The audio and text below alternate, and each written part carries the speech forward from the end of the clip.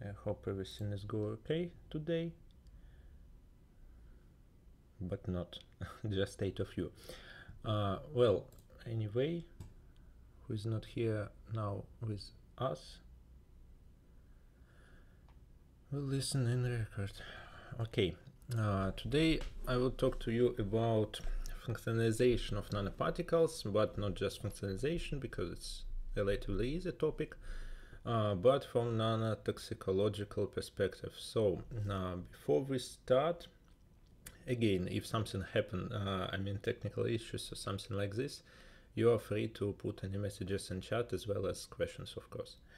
Before we even start, I want to remind you about our schedule. So today there will be no Zoom session. So the first Zoom session with presentation will be this Friday, Friday the 4th.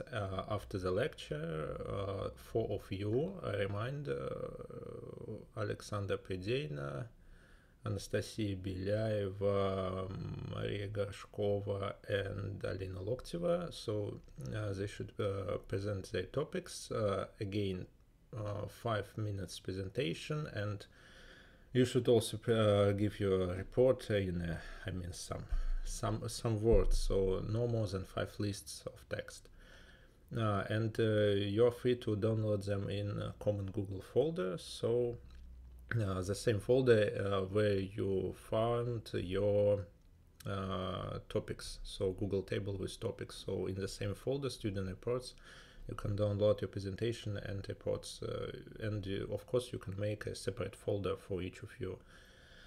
Okay, so this Friday will be 4 people, next Tuesday will be 3 people, or maybe 4, so I will ask you now if anyone want to volunteer for the next Tuesday. If no one will say me a word in the chat that I want to present my topic next Tuesday, I will pick randomly again in the end of this lecture. So the Friday 11 again for people, and the last, not the last, but last 3 people should present their topics on Wednesday 16, and the last chance, the very last chance, will be during the consultation. So before the exam, all of you should present their topics. So consultation is the last chance. If you do not present your topics before this, as a pointer. So if you not present your presentation before the exam, well, you receive 0 points. And again, in the middle of this lecture, maybe in 40 minutes or 50 minutes, something like this, you will have a test. So in the middle of the lecture, do not miss. I will send a link in the chat. Of course, I will give you 25 minutes and so on. But this is the first test, which will be counted in your final mark. So please be here. Let us start. So functionalization. What is functionalization? When you obtain some of the particles, it doesn't matter what the particle is. Okay, Anastasia, you want to give? Well, I will read chat a bit later when we have some break on testing. It doesn't matter if you obtain your particle using from organic or inorganic molecules or elements or something like this. The next step may be a functionalization. So functionalization, it's addition of obviously functions to your particles, because, well, some particles have some functions right from the bottle. So when you synthesize gold nanoparticles, they already have some surface plasmoresonance abilities, some optical features. But if you want, for example, to add some targeting moieties, so if you want to target them precisely to different organs or accumulating tumors or something like this, you need to add something to your particles. And if you look on different, it's a lot of them, but maybe it's not all of the functionalization strategies, but at least most of them. If you look, there's of course drugs of different kinds that you can use and add to your particles to treat tumors, cancer, or other diseases. It's antibodies, obviously, for different targeting and delivery applications. different kind of DNA, RNA molecules. So it can be silencing RNA, it can be single-strand DNA, and maybe even double-strand DNA. So DNA, some DNA additions for maybe delivering, maybe for as a drug moiety, but still different nucleic acids. Of course, it can be fluorescent dyes. So fluorescent dye used for improving visualization. So you can add some some fluorescent molecules to and targeting moieties to visualize your particles when they accumulate in some again in tumors maybe, or in I don't know, thrombosis on clots. Of course, it can be something not very not connected with treating with drugs, but also very important. It's like peptides or polymers. So polyethylene glycol is a very important and one of the most used polymers in functionalization of particles, and we will discuss in detail this polymer.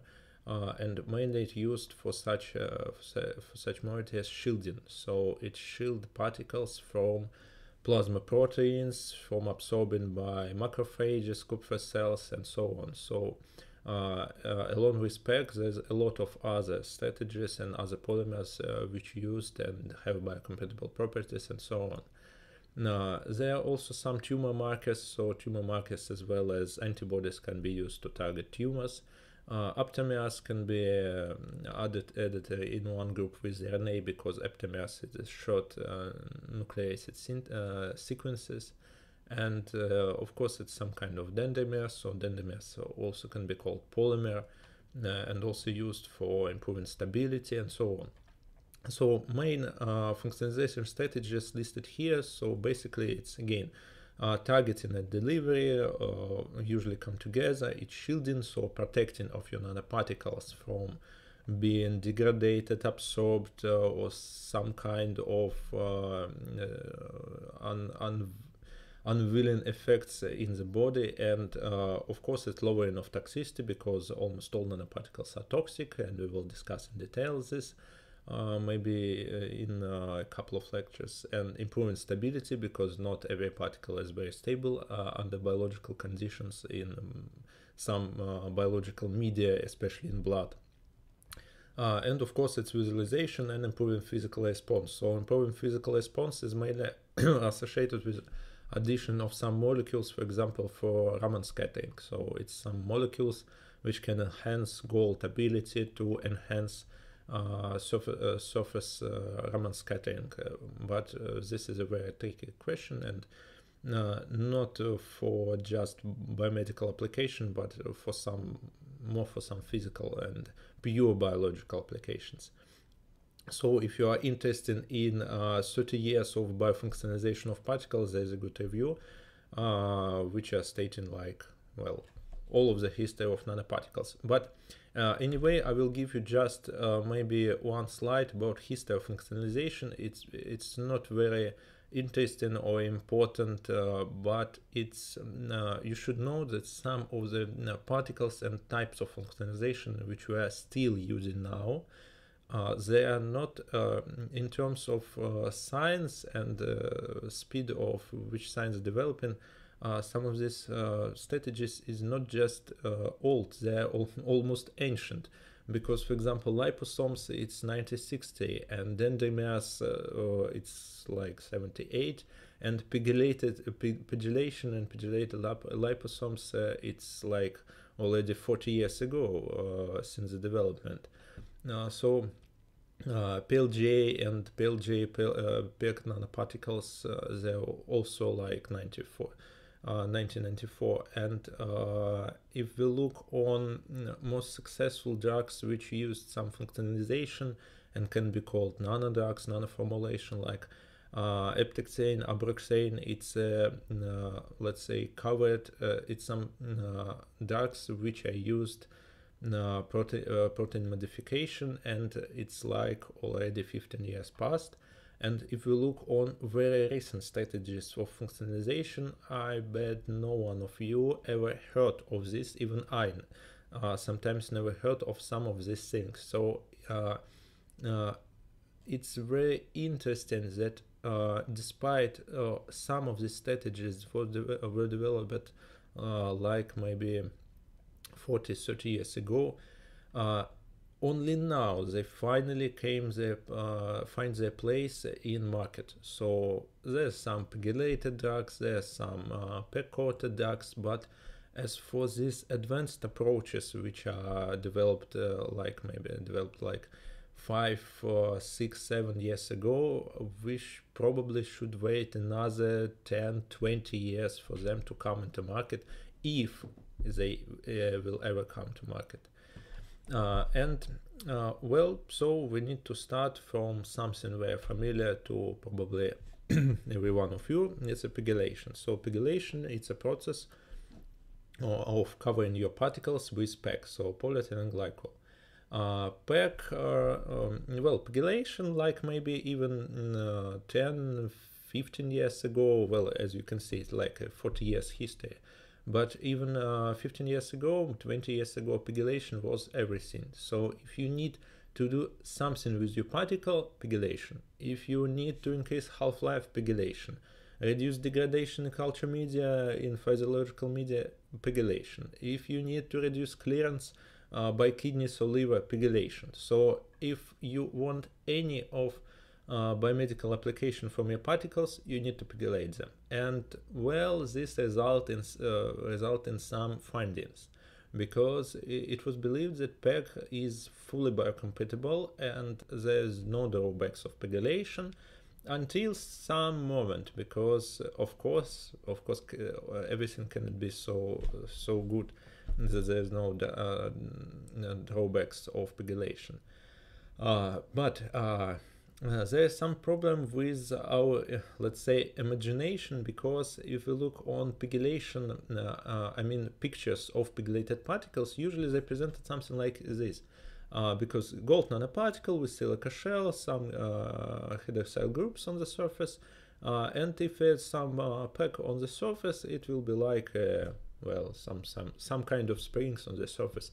Not very frequent, not very long, but still some PEGylation. But obviously it's not true. So PEGylation can be represented in many ways, and this is why this is so important, because you need to understand what the PEGylated particle really looks like. PEGylation can be represented something like this one. So it's just a protein with a PEG. So it's just a molecule, some chemical structure of this PEG. And this gives nothing for your imagination to understand how this protein will really looks like, especially in blood. So the next is some kind of PEGylated molecules on the surface of particle, and just compare the length of the PEG molecules and the size of this particle. Probably it's not a good scale, because this particle should be, in most of the cases, much smaller than the length of PEG molecules. Well, in some advanced cases, PEGylation should be presented something like this one, and this is very similar to what we can see in nature. But there are two types of PEGylated structures on the surface of nanoparticles. It can one of them is more like chaotic structure, like this one. And the second structure is called brush structure. So brush, it's like a brush which you use to paint something, and brush structure looks like something like this. So it's PEGylated molecules which placed perpendicular to the surface of your particle.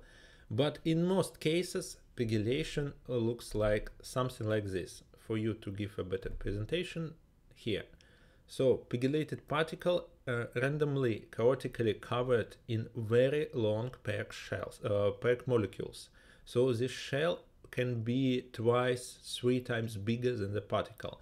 And obviously this will add something to the particle behavior in biological media and in blood, where a lot of hydrodynamical processes occurs. So PEGylation definitely will do something to biodistribution, to toxicity, to some other features of your particle. And yes, indeed, PEGylation have some drawbacks. And if we look further to PEGylation strategies, there's a lot of them. It's not just take PEG, take your particle, mix together, and you PEGylate your particles. Sometimes it works, but in some advanced cases, you need to modify your PEG molecules. For example, you need to add some like sulfur groups, so sulfon PEG.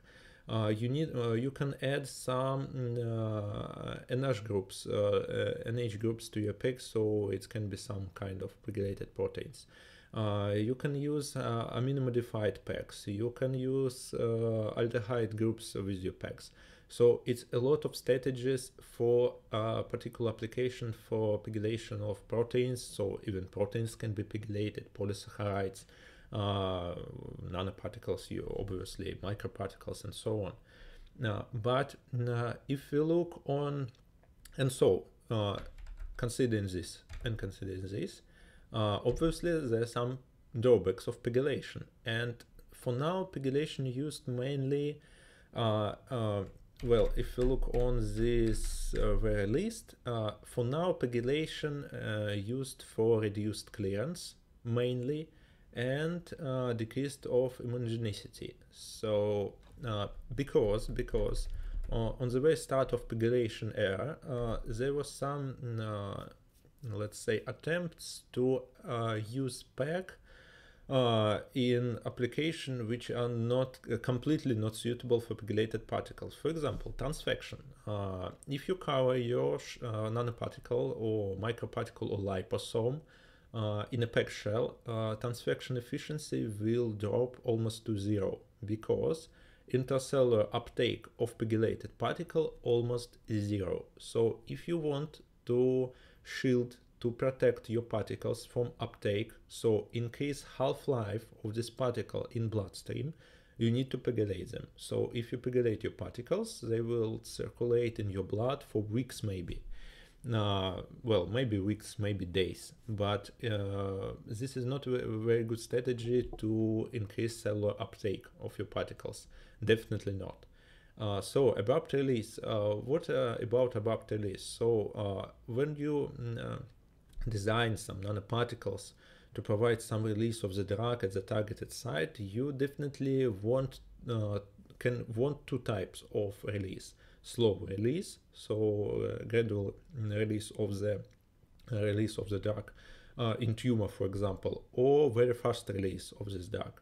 And if you do not want fast release, you probably don't want to use PEG, because PEG can, well, the shell is not very stable, and if something happened to this shell, and the shell will open, all of the drug will release from the shell.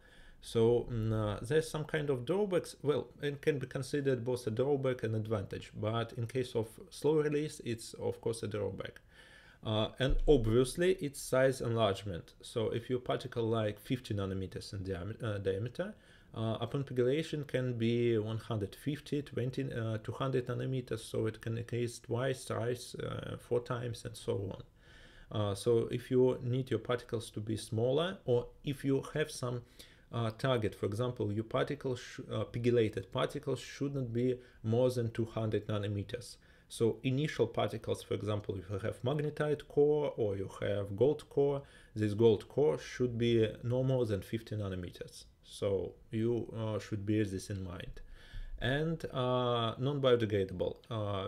Of course, PEG is biocompatible because it's, well, not biodegradable.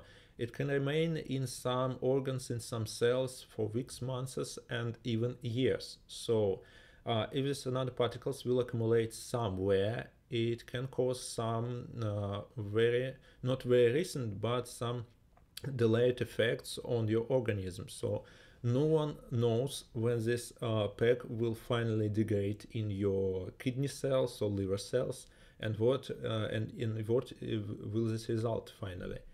And the most tricky thing, the most important one, when this era of PEGylation just started, scientists found that all of the particles, maybe like 30 years ago, all of the researchers was,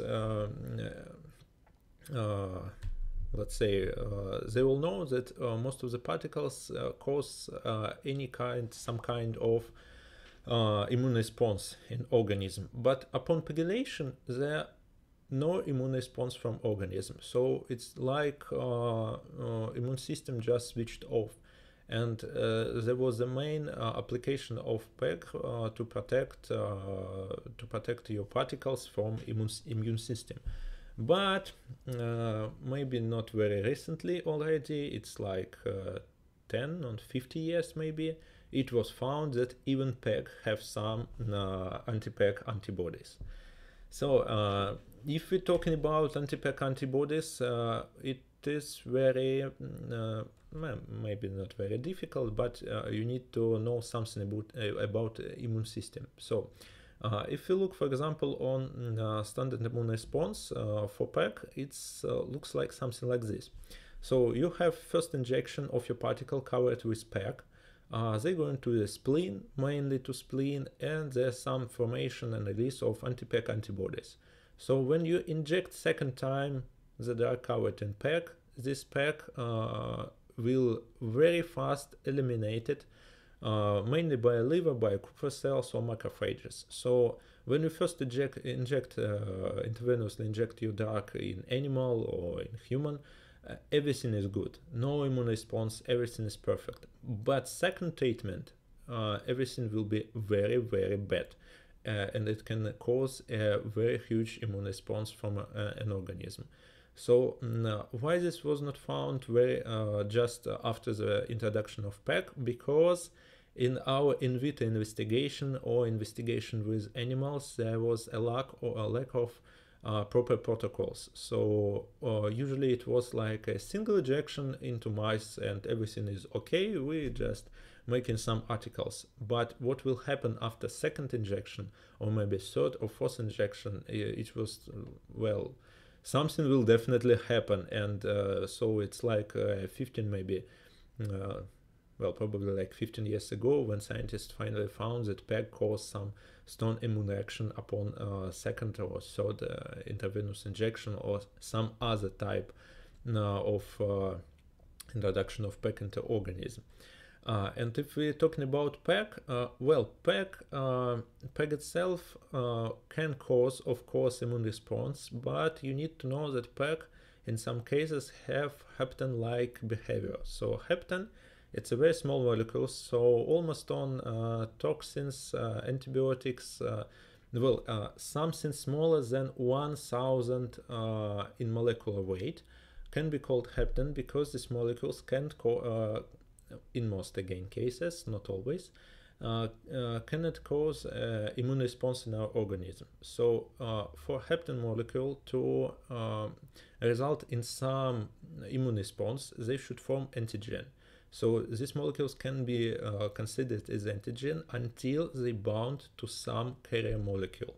So carrier molecule may be, for example, protein, serum proteins like human serum albumin or something like this one. And when heptan bound to some carrier molecule, it will form a complete antigen, and this will cause immune response.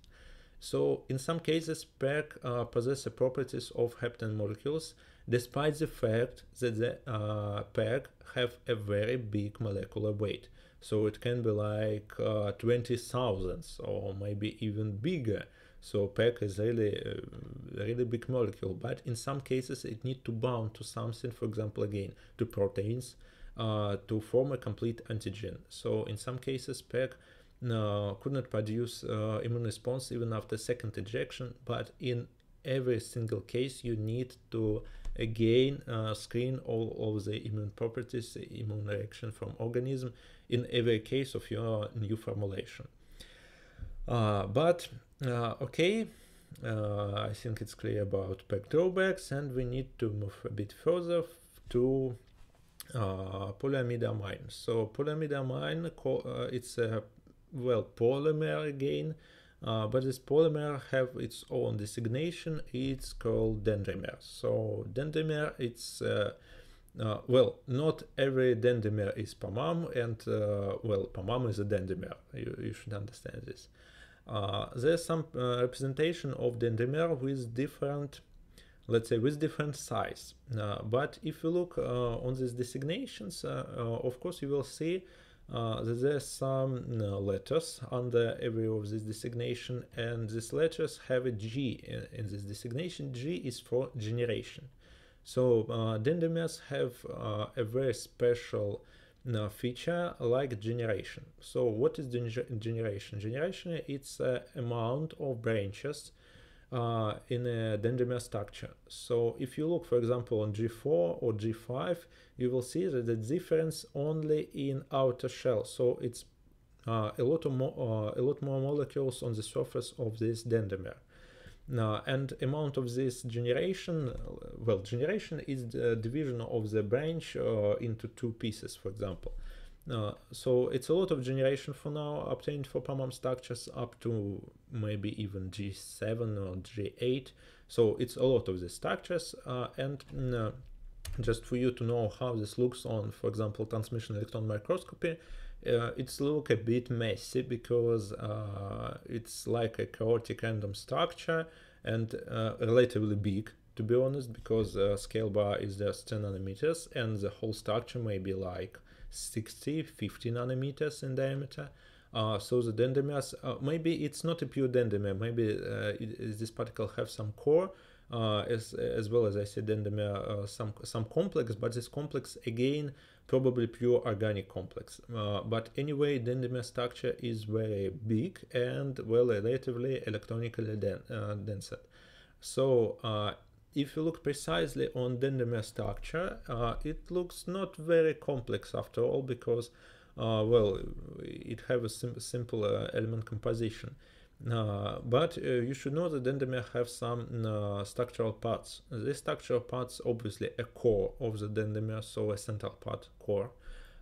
It's nodes, as far as I remember, it's nodes when the dendrimer branched.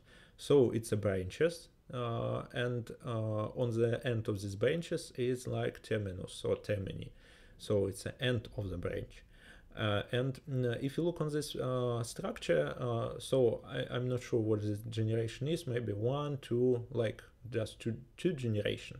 So amount of nodes, it's amount of generations. If you look on the structure, you will definitely see what's the main ability of these dendrimers, what's the main feature of these dendrimers. They have a very big surface area, so it's a lot of voids inside of these dendrimers, a lot of spaces. And these dendrimers may incorporate something in their structure. Even if you look on electron image, you will see this looks like a foam, like a porous structure. And of course, if you look on terminus of this dendrimer of PAMAM, you will see it's a lot of functional groups. So it's a very huge capability of bind something or bound to something. But if you, for example, ask anyone, any researcher working in the field of nanotechnology about toxicity of dendrimers, especially polyamidamine, you will definitely hear that PAMAM is fully biocompatible and used in many of the applications, and everything is good. But as I said earlier to you on the first lecture, if you want to find any sign of toxicity, you will definitely find something. And indeed, PAMAM is toxic. So despite the fact that it's fully biocompatible, it's still toxic. So everything is toxic, even water. But what was about toxicity of PAMAM? As I said, everyone will tell you that PAMAM is biocompatible, but back to 1996, it was already obvious that PAMAM have some toxicity. So 30 years passed, and the scientists still think that everything is good. So you need to properly search a literature if you want to well, so to explain what you observe. For example, if your nanoparticles covered in dendrimer possess some toxicity properties, probably you need to go to this paper and check what happens. But to give you some examples how the tricky can be toxicity, we should go to this paper. Well, paper is very good to be said because it have for now like maybe 300 or 200 citations, and it's probably one of the first papers I cited ever in my PhD thesis. Not because it's a very good paper, but because it's one very good example of how the toxicity can be tricky. I mean, under TK, I mean how it's hard to understand what's the real cause of cytotoxicity, and to find this cytotoxicity, because there's some features of the cells. It's CACO2 cells. We will discuss maybe the cells on some of the next lectures. So these CACO2 cells, they have adherent cells, so they form a monolayer on the surface of your culture plates, for example. And this monolayer have some feature called electrical resistance of, so transepithelial electrical resistance. Because every single membrane of your cell have some electrical behavior, some voltage, so some charge, the whole monolayer also have some electrical resistance. And this is an important feature when we discuss in some biological membranes, or not even membranes, maybe endocellular cells, some coverage of the vessels and so on. So it's a very important feature and a very important parameter of cell viability, but it's not very easy to measure this transepithelial membrane electrical resistance. And well, the scientists made this, and they showed that this electrical resistance can be drastically affected by PAMAM. And more important, for the difference between these four pictures, the difference in generation. So the bigger the generation, the more toxic the dendrimer. So, well, in some cases it's kind of obvious, because as the bigger the generation, the more different functional groups you have in your dendrimer, in PAMAM, the more functional groups, the more interaction with cell membranes, for example, and so on. And if you look on LDH leakage, lactate dehydrogenase assay, so leakage means that something leaks out of the cell. For example, some metabolites or some important molecules, and leakage obviously not very good sign. And if we look on PAMAM generation 0, 1, 2, 3, 4, and triton is a surfactant which is used to penetrate the cells. So triton is very, well, let's say toxic, so it penetrates cell membranes. And if triton gives like something like 100%, the PAMAM of G4 generation can give like 200%. So PAMAM at this concentration of this generation is even toxic than most of the toxic agents used to penetrate the cells. If you look, for example, on time dependence, well, there's some kind of time dependence. Well, upon some time passes, the toxicity decreases, mainly because membrane heal itself. So in a long perspective, maybe in a day or 2 days, if we will not additionally increase concentration of PAMAM, the cell will heal itself. But anyway, PAMAM has some toxicity at some, maybe a very high concentration, but you should bear this in mind that even PAMAM, which is fully biocompatible, is toxic. But if we still want to use PAMAM in our application or something like this, of course, it's some kind of additions to PAMAM, and obviously you can, for example, if you look, for example, on this histogram, you will see that in some cases PAMAM are very toxic. So some of the PAMAM structures are not toxic, but if you modify them with something, for example, in H groups, they will definitely become toxic. So it's not obvious result. Because of this, you need in every case, you're doing something to your particles, to functionalization of your particles, you modify, for example, PEG or PAMAM, you need to check the toxicity, because toxicity can change dramatically even if you add just change one group to another. And when we're talking about PAMAM, of course, you can modify, even PAMAM can be modified. So polymer modified with polymer, for example, you can cover them in PEG, but again, you should remember that PEG also have some toxicity, and PAMAM has also have some toxicity, and two toxic agents, well, maybe they will be less toxic. It's also can happen. But cytotoxicity will decrease, permeability will decrease, cellular uptake will decrease. Well, there's some other like acylation, addition of amino acids, and so on. So even polymers, what I want to say, even polymers can be modified to for some particular approaches of PAMAM dendrimers and so on. And well, again, if you want to read something additionally about PAMAM dendrimers and toxicity, well, not very recent article, but advanced drug delivery reviews. Not very long review, but good one to understand how to use a PAMAM in your work. Well, and now we are moving to probably after this one we will have a test. So polymers, well, both PAMAM and PEG, of course, polymers, but the usage of this PAMAM and PEG are so widespread that they deserved a separate talk. But there's a lot of other polymers which used in different applications, and I want to give you just a brief information about these polymers.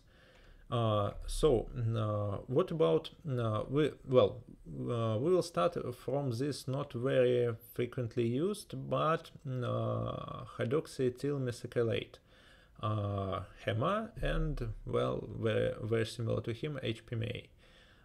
Why these polymers are very important? Because they are used now already for some, not maybe even years, for some decades. They used in dentist practice, and they are part of some polymers used to repair your teeth. So it's like they are part of fillings for your teeth because they're biocompatible and well, because of some other properties. And no one, well, maybe some years in the past, of course, biocompatibility of these polymers were checked, but again, if you want to find some toxicity, you will definitely find it. And if we look, for example, on cell viability upon incubation of cells with HEMA protein or polymer, you will see, well, not very high, but still cell viability decreases. But if we look precisely on the very cause of this decrease on GSH level, so GSH level correlates with amount of reactive oxygen species, you will definitely see that HEMA can really decrease, and BSO is just a positive control. So this definitely will decrease GSH level. Now, so HEMA have a very good ability to decrease GSH compared to control cells. And again, if you look, for example, for apoptotic cells amount, HEMA can, well, up to 10% of apoptotic cells. So now the question is, and well, reactive oxygen species level can also be increased like to up to 150%. So the question is, what will happen to your mucous layer in your, well, around your teeth, for example, when you use some kind of fillings which have HEMA in the composition? Well, probably something definitely will happen because it has some kind of cytotoxicity. The question is about amount of this HEMA in fillings and in material used. But when you're searching for cytotoxicity, again, repeating, or not for the first time, if you want, you will find. But what you will find, just look precisely on the paper, not title, but authors. So just for surnames. And if you will look further about toxicity of methacrylate, you will find a lot more articles about its toxicity, but again, look precisely on our source list. Steinson, and again, this is the same people and almost the same year. And if you even look a bit further, it's the same journal. Well, of course, we don't have a right not to trust these scientists, but it's a bit, well, questions why only them found that the hydroxymetacrillate have some toxicity, and only during these years, like 2011, 2013, 2010, and so on. So when you are looking for some kind of signs of cytotoxicity of different polymers, you need to be very careful when you look in some information in different researches, because it's not very good journal, obviously, and it's not, well, I cannot say it's not very good scientist, but you need to be very cautious when you are reading these papers. So we are now maybe we're going further, and well, about, let me just again add the chat. 1 second.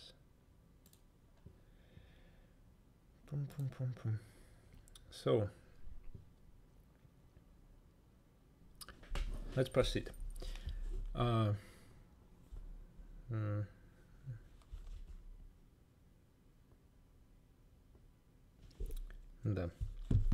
Yep. Well, next, polyethyleneamine. What's so special about polyethyleneamine? Well, it's used a lot in different applications. For example, again, to cover some particles. In this recent paper, well, not recent paper, in this particular paper, polyethyleneamine coated albumine nanoparticles for BMP2 delivery. Again, why this paper? Because this paper again have a very large amount of citations. Do not remember exactly, but still a lot. And if we're looking for albumine nanoparticles, it's one of the frequently cited articles. What's so special about polyethyleneamine? And these particles, obviously, when you're assessing the toxicity of particles, again, we will discuss it more precisely in some of the next lectures. It's important to assess two types of, two components of your particles. The first component is supernatant, so it's a liquid phase, and the second, it's some hard phase, because every colloidal sol, it's a suspensional, so it phases. And sometimes toxicity can be associated with liquid phase, sometimes with nanoparticles itself. And in case of these albumine nanoparticles, as you can see, pellet is almost completely non-toxic. So MTT absorbance, MTT assay used to assess cell viability, metabolic activity. As you can see, almost all concentration are non-toxic. But in case of liquid phase, as you can see, some of the concentration is very toxic, and the toxicity is very high. So even at some very first concentration, as you can see, 1 milligram per milliliter, 0.6 milligram per milliliter. So as you can see, this is very toxic amounts. But what's so special about these findings? Well, obviously, these particles need a further purification maybe by centrifugation, maybe by washing. So cycling washing followed by centrifugation, it's a common way to decrease toxicity of your particles, to eliminate some non-bind, in this case polyethyleneamine molecules. But when you looking for some literature data, you should pay close attention to what you really find, because despite the fact this article is very well cited, just look at this plot. So look at these dependencies, look at particular at these points. What with this standard deviation, what with error of this bar. So if you look here, this is a point, it's a positive bar, and whereas negative, it drops below 0. So it was probably there was some results below 0. How it can be that the absorbance can fall below 0. It means that after MTT metabolization, the signal drops below control samples. It just can't be. So probably we should more precisely look at the protocols. Maybe there's some explanation for this phenomenon, but as for me, all of these particles, all of these dots looks not very well. For example, this one, where is standard deviation? 0. Why in other points it's not 0 and here is 0? Why this point is so important? And especially both of these points are from different plots. Maybe it's just a 0 metabolic activity, so it's so toxic in this concentration that there's no metabolic activity, and this is 0 point. But you always should pay attention when you're looking on some papers and looking at the results, because some results can be quite strange. Well, so PEG is definitely toxic, and this is not a first finding of PEG toxicity, because, well, it's very well known that PEG have some toxicity drawbacks, and for now PEG, well, it's still in some cases counted as biocompatible, but probably better to use something else.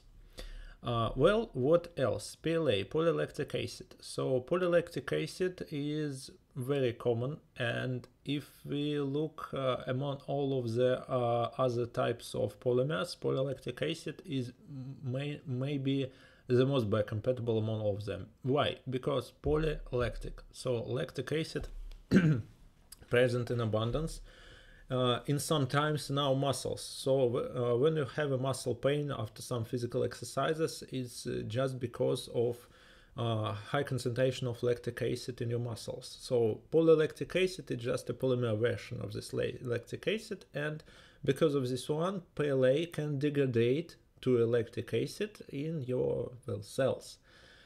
But despite this feature, PLA, lactic acid still have some toxicity, because it's not very good when you have a high concentration of lactic acid in your muscles. It's just one of the type of physical training to have some damage done to your muscles by lactic acid. So maybe in some cases toxicity of PLA will be not very high, but what's so important? If you look on some I just take some citations from a paper, because it's very interesting about let's say formulations about the sentences. So PLA naturally degrades through hydrolysis, blah blah blah blah blah. PLA degrades, slow degradation of PLA. So on one hand, PLA can degrade, but on the other hand, degradation is very, very slow, because we don't have so many capabilities in our organism to fastly degrade PLA. So, and one of the most interesting things here is that PLA is biocompatible in nature, and and the next phrase is very strange. It is non-toxic in nature. What does it mean? Well, for me it means that some natural types of lactic acid, for example our own lactic acid, non-toxic. So in nature it's not toxic, but when you add some polylactic acid in your organism, well, now it can be some kind present some kind of toxicity. So what can happen with polylactic? What wrong with polylactic acid? Despite the fact that it's maybe the mostly biocompatible polymer among all of other types. Well, it's some very not very frequently discussed feature of, for example, culture media or culture surrounding about osmolality. So osmolality, it's a concentration of ions and so on, and osmolality well, of course, affects cell viability, because our cells should grow in some physiological surrounding, in some media, in blood, for example, or in culture media in case of in vitro investigation. And when osmolarity is changing, maybe not very strong, very high changes, but still it can lead to a cell death. So, for example, mannitol is one of the agents which used to change osmolarity in media, but if you look on, for example, PLA-coated nanoparticles, in some cases, they can change the osmolarity of the media because of large amount of free PLA. And if we look, for example, on correlation between osmolarity and cell death, which was determined again by MTT assay, we will see that the dependence is not very well. It may be not very strict between these two graphs. For example, in control samples, what is TNF or interleukin 6? Both of these molecules, it's a cytokines, and the cytokines are a marker of inflammation. So if you look on control samples, both tumor necrosis factor alpha or interleukin 6, we will see that control samples are on the level of 400 here, 200 here, but in all of the concentration of PLA, we will see some signs of inflammation, and it increase like twice. So here we see that, well, it's not very easy to read this plot, but still you can see that on this, well, PLA performs almost the same as mannitol in very high concentration. But what the real cause of this cell death is here, because PLA can cause inflammation in our organism, as well as lactic acid can cause inflammation in our muscles.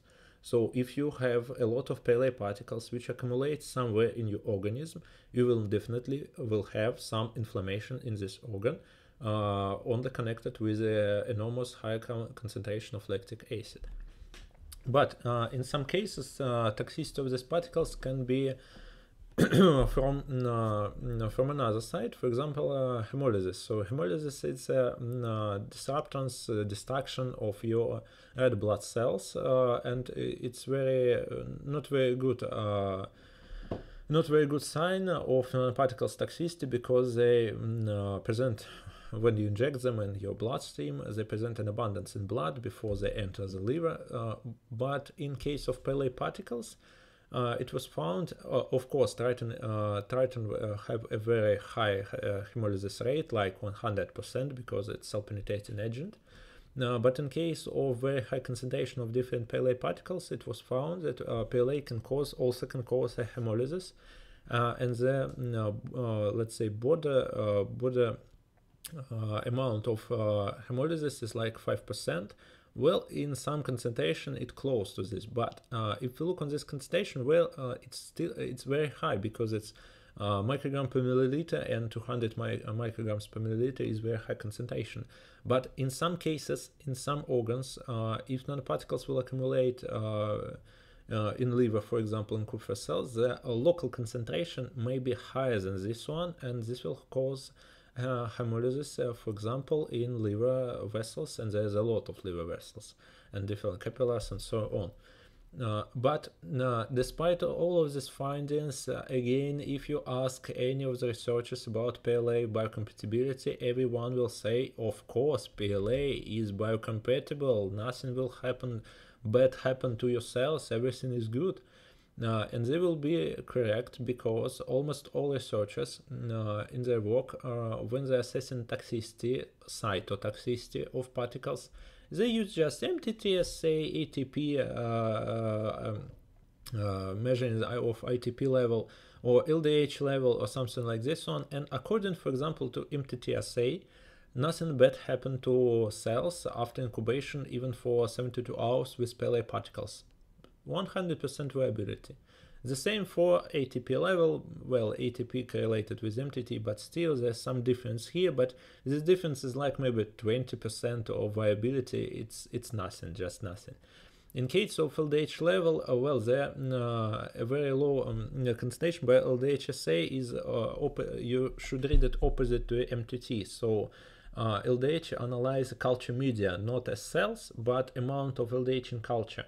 And as you can see, there's again no difference. Just don't look on percent numbers. There's no difference between different concentrations. So if there's no difference, everything is good with cell. But if we look on different peptides which expressed by the cell. It's a lot of peptides, proteins, which is expressed by cell, and many of them, well, there's unclassified part, but if we look on the main proteins which participate in different, for example, oxygen transport, apoptosis, stem response, and so on, most of them are in any case upregulated or downregulated in the cell. Yes, overall viability of the cell is like 100%. Every cell is alive. But what happened to the cells on the level of separate proteins? Well, it's still unclear, because what will happen if some proteins connected with, for example, I don't know, ubiquitin conjugation pathway, for example, or protein import to nucleus. Maybe it can in some way affect cell division. Maybe it can cause some mutations or something like this on. So again, when you will next time read or hear about that PEGylation is fully biocompatible, nope. Nothing can be fully biocompatible. Even our own lactic acid is toxic to us. So there's always possibility to find something which is toxic to our organism. But if you look further to this article and looks to conclusion, the author said that of course the pathways of PEGylation internalization could contribute to selective uptake strategies, blah blah blah, but no cytotoxicity, no secretion of pro-inflammatory mediators were found here. But if we look here, obviously there was found some pro-inflammatory mediators. So between these two papers, there are already some differences between findings. So nothing can be just biocompatible or not biocompatible. But you always should, if you find something bad happen to your cells, you should go deeper to understand what is really bad happen to the cells. So let's move a bit further to proteins. So now we will discuss mainly not functionalization of particles with proteins, because protein functionalization, it's usually some proteins functionalized with some particles, something like this one. But in case of proteins, I think I should discuss with you some phenomena which I believe Andrei already discussed in his course of biomedical application of different particles and so on. So again, it's protein corona, but I believe I can give you something new about protein corona model. Well, I think all of you already know what is a protein corona. So if you inject some particle in a bloodstream or just in some culture media which have some proteins in composition, these proteins will obviously adsorb on the surface of nanoparticle, forming so-called a protein corona of the surface. This protein corona, it's well, a relatively complex structure, because it forms randomly in bloodstream. So a lot of different things can affect a protein corona formation. Of course, its size, shape, surface potential of particles, it's different. It's the stability, surface chemistry, and other things that can affect protein corona. And if you want to look deeply about protein corona behavior and impact on nanoparticles toxicity, Nanomedicine, a very good article, not very recent, but still. And if we look next, what happens to protein corona, because protein corona phenomena known maybe for 17-20 years. And even for now, some scientists think that if protein corona formed on the surface of your particle, well, the protein corona is permanent, so it wouldn't move, wouldn't change, something like this, but nope. So old model was like protein corona adsorbed, and after hours and after days, this protein corona is still in place. But now it's believed that according to a new model, this protein corona can change. And this protein corona is very, let's say, flexible formation on the surface of the particle. So if we look, what is so important about protein corona when you consider some nanoparticles application?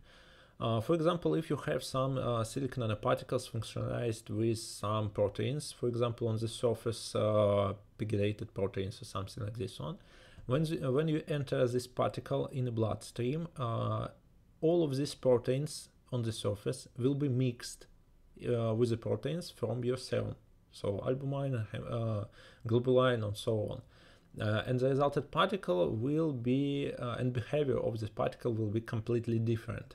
So if you want some, for example, antibodies, antigens to bind to this particle, to this particle's proteins, they will not bind because there is not enough place for them.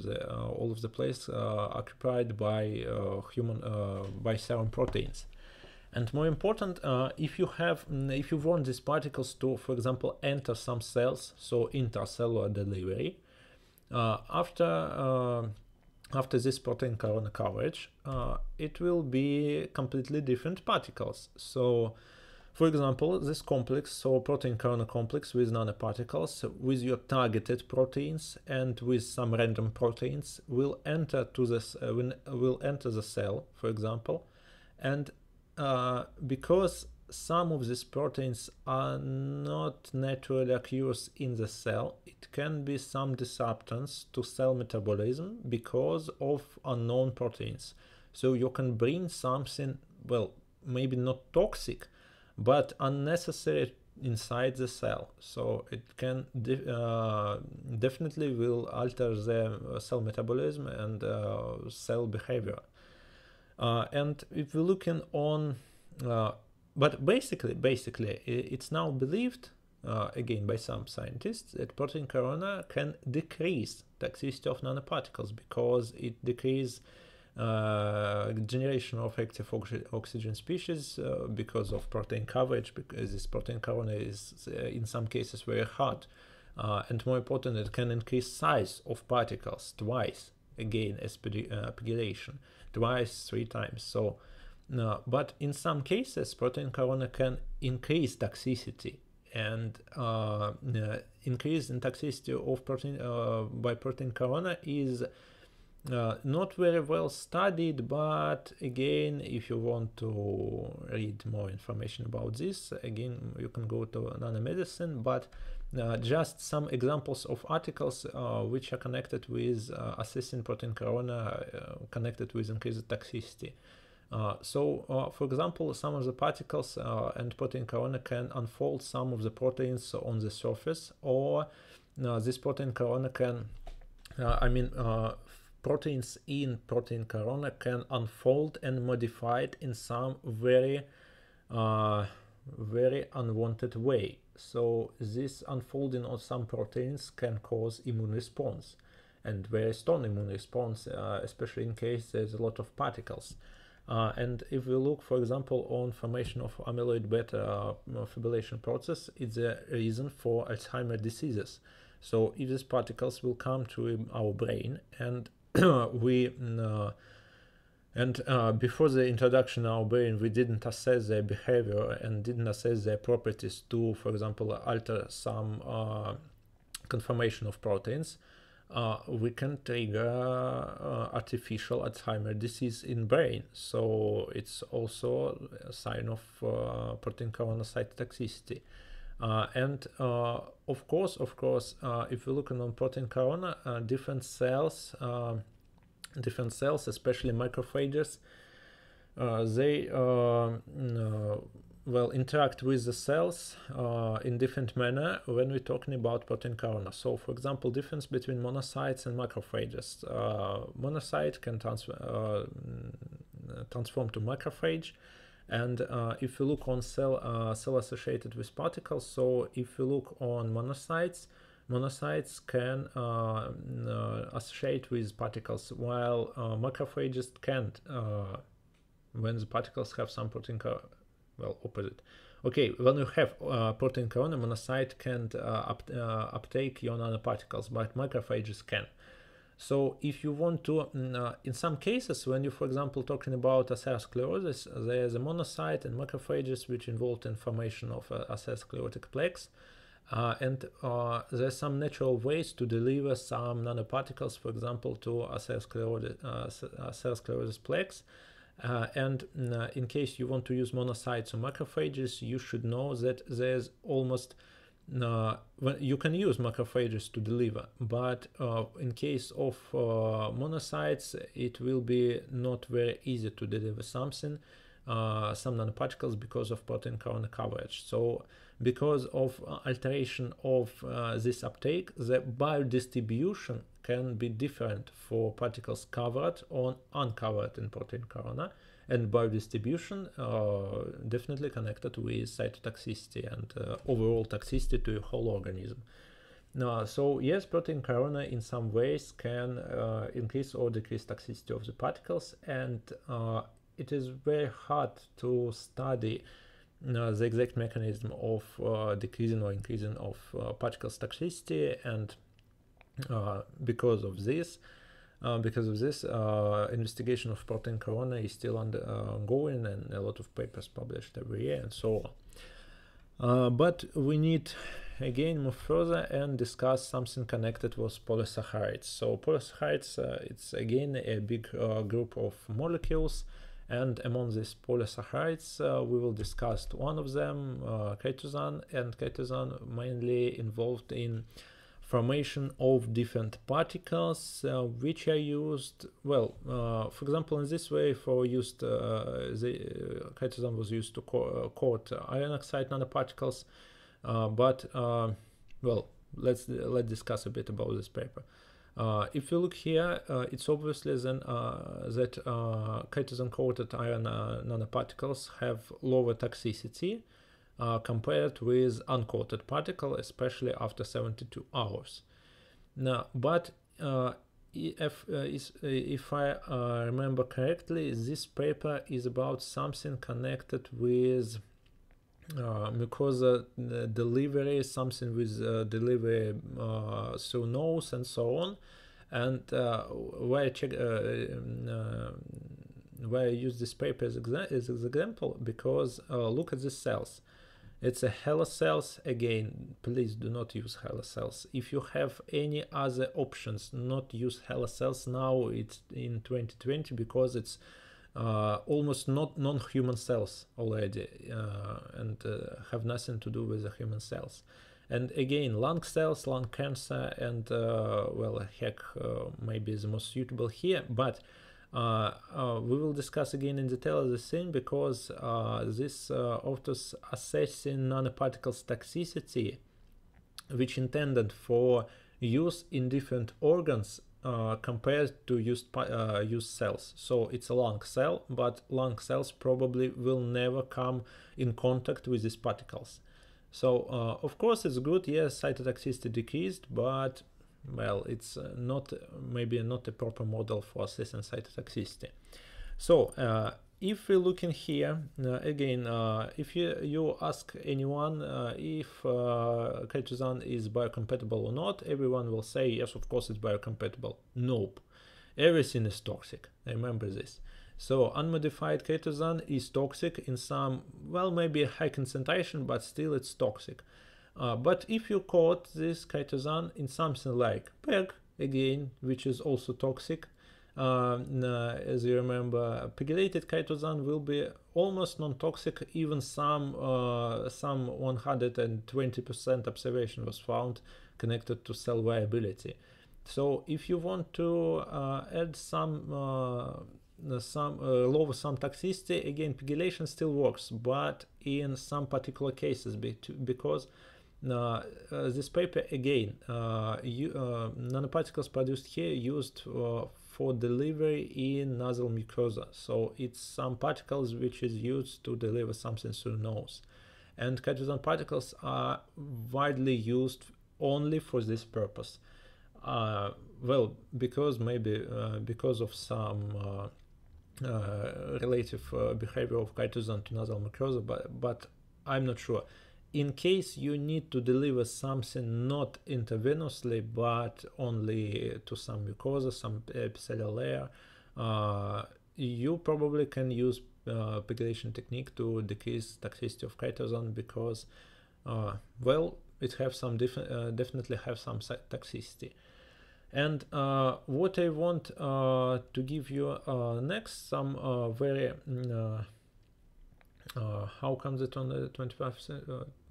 Well, if you're looking why so big a toxicity of chitosan, well, it may be just a very big concentration of chitosan, but in some cases it can be even a zero. So if you add enough toxicant, toxicity can be very high. So maybe this toxicity of chitosan connected not with chitosan at all, but with alteration of culture media composition. So it's maybe just not very suitable for cells to eat something like this one. Not to eat, maybe some osmolality gain changes or something like this one. But this paper here just for again example, because it's a chitosan pluronic micelles loaded with some anti-cancer drug for glioblastoma treatment, and glioblastoma located in our brain. And it's not very easy to deliver something to the brain, and chitosan particles with pluronic conjugates can in some ways penetrate blood-brain barrier and deliver something in your brain. But why I check this article, because not all of the articles are very good to read, and when you open it's just for you, the young scientist, to understand. If you prepare some manuscript, some draft, and want to send it to a journal to submit it, you will probably need to stop at some certain point in your experiments. So there is no limit for perfection. If you want to perform every experiment in your life with these particles on every cell culture, on every cell model, with every available technique, probably it's not very good, because in this particular paper there is nothing interesting to be said. Well, it's just well performed paper, not an excellent, and published not in a very good journal. Well, still it's like maybe 6 impact factor, but still not a Nature Nanotechnology. But look, first one, look at these images. If you send some, and this is high resolution image, if you send something in journal, be sure that you can distinguish separate cells on your image, because even I, with all of my experience, can't understand what happened to the cells. Is they alive or not, or bad or good, and something like this one. But if we look next on presentation of this article, they performed cytofluorimetric assay. They performed a very so a lot of different histograms showing cell death based on fluorescent staining and so on, and they even performed some in vitro investigation of different so biodistribution, histology, and so on. And well, it's a really big article, and almost everything that can be done is done in this article. Still only 42 citations. So if you want to perform every experiment what you can made with your particle, with your object, you should understand that you must stop at some certain point. Making everything won't make your research better. It's just well, just a reminder. Okay, we're now moving further to biomimetic particles, and I believe this is the last part of my lecture. What is so special about biomimetic particles? First, we of course need to discuss what is biomimetic after all, because again, every researchers, as well as with hybrid nanoparticles, organic, inorganic, hybrid, what is hybrid? So what is biomimetic? Biomimetic, as for me, mimics and mimetics of something is not connected with, for example, shape. If you look on this paper, as you can see, it's a lot of nanoparticles, microparticles, basically most of them, no, not most, but still some of them are microparticles. So if you look on them, it's called bionts. So bionts because something connected with biology. And there's a lot of particles with different forms, for example, sodium bionts, calcium bionts, alumina bionts, copper bionts, and so on. Why are they called bionts? Because they looks like a bacteria, but if something looks like a bacteria, probably some of you heard my lecture about nanobacteria, and if something looks like bacteria, it doesn't mean that it will behave like a bacteria. Maybe in some cases, but not always. So if you ask me, biomimetic for me, it's something that have functions of something alive. So it have some functions of a living organism or a living cell or something like this. For example, this article, well, it's same. I believe it's almost the same journal as on the previous slide, but a recent article, biomimetic particles, and so on.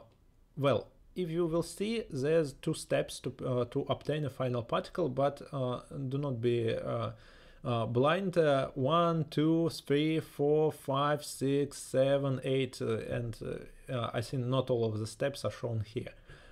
So to prepare these biomimetic particles, it's what I want to say, it's very hard and really complicated to make any biomimetic particles. So yeah, it may sound very easy to just well, hypertonic treatment, and you obtain some membranes and you obtain some particles, mix particles with membranes, and you obtain some biomimetic surface modification. Nope. In this case, to prepare some particles which looks like erythrocytes, red blood cells, you need some template approaches with PVA film, PDMS, imprinting, and a lot of steps to produce this very nice looking like erythrocyte particles from silica template.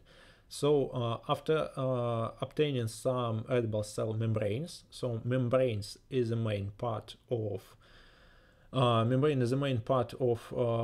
biomimetic particles mainly. So you're using this membrane to cover these particles, and well, this can be called biomimetic because it looks like red blood cells, and because of some membrane receptors, it's behave like red blood cells. And the most important questions here, why you need so complex formulation? So what is the benefits of biomimetic particles? Now, again, if you want to read some additional information, it's a very good paper now in nanomedicine, so very good journal, very good review. And as you can see, it's a lot of different classification of cell membrane coated particles. So most of the biomimetic particles is cell membrane coated. And they can be used erythrocyte cells, white blue cells, different cancer cells, platelets, very frequently used bacteria cells, and so on. And key features of these particles, as you can see, it's like high stability, anti-tumor response, reduced stress capture, reticuloendothelial system, so it's a liver, kidney, and so on. But very interesting that paper published in 2017, and RES is the old term, so for now it's MPS, monocyte phagocytic system. So I'm not sure how this passed to nanomedicine because it's very old term. Doesn't matter why you need biomimetic. You can see here. So it mainly it's a high circulation time and some targeted abilities and some reduced stress capture, MPS capture. So if you look on this end, for example, on this one, again, therapeutic application of various type of particles coated in different membranes.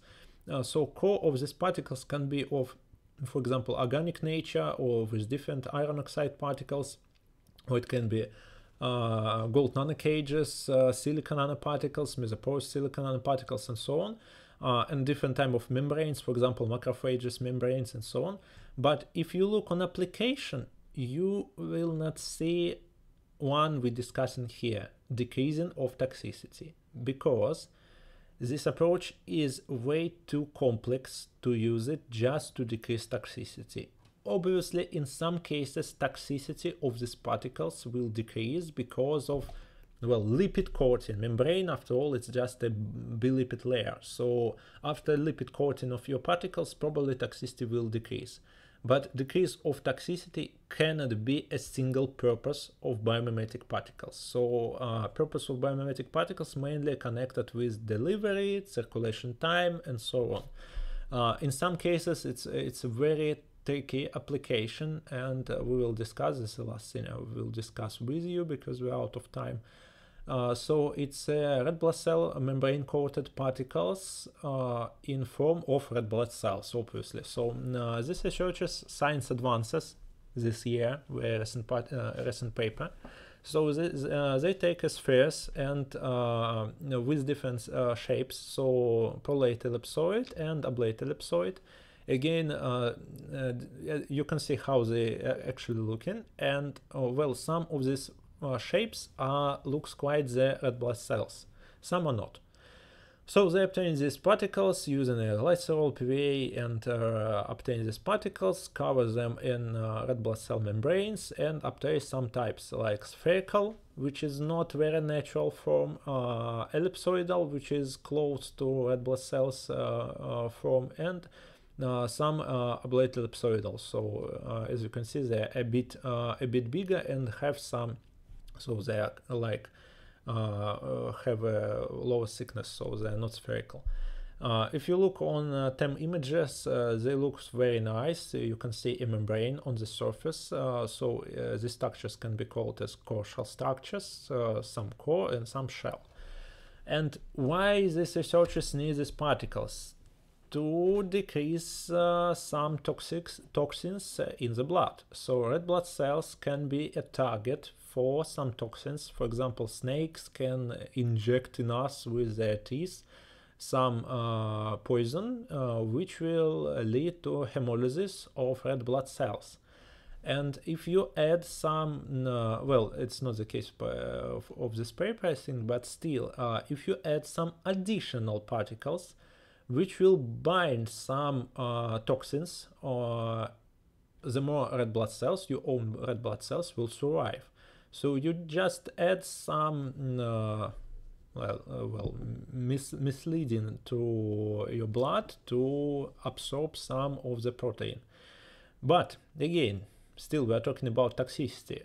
What about biodistribution of these particles? Again, everything goes to the liver. Despite all of the efforts, despite all of the membranes and so on, despite the shape, in this case the difference in shape are not very high, so yes, one is spherical and the other one not spherical, but still the shapes are very close.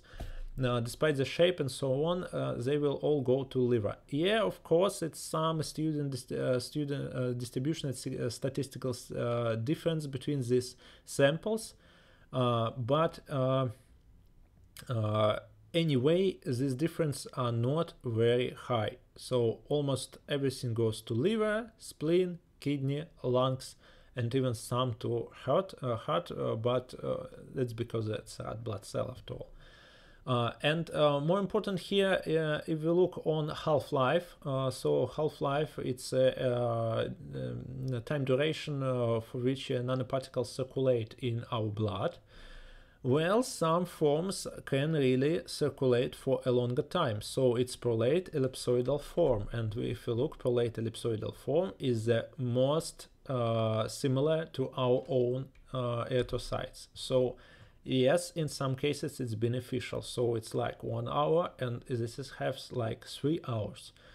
And why this is so important, I will tell to you in a week lecture next Tuesday about why it is important, because of spleen, obviously. So, and if you look on effectiveness of these particles, you see that some of the mice, I think, or rats, I don't know, so some of the animals survived this I do not remember how this plot is called, but still a survival plot, and you can see some of the animals which received treatment with coated prolate or coated ablate ellipsoids, they will survive the toxins, and that's nice. But again, I cannot just skip this very nice thing, because when I found this article, I just look on corresponding after also, and Green JJ. I just thought, who is this? Just want to know who is this guy. And when I found his profile, it's a Professor Jordan J. Green, from a very famous Johns Hopkins University School of Medicine. And what's so important, who's responsible for these biomimetic particles? It's just for you to understand how this works when you come to a market, if you want to make some money from your particles probably in the future. Because this guy holding a patent for a peptide particle delivery system which will last till 2013, and according to this patent, you are not able to produce almost any of polymer or peptide or biological any coating particles in almost all of the forms. So if you want to produce some drugs in form of multi-layer peptide polymer capsules, well, you can't just make and sell, because this guy have rights for all of these types of particles since 2009, so already 11 years. That's all I want to give to you.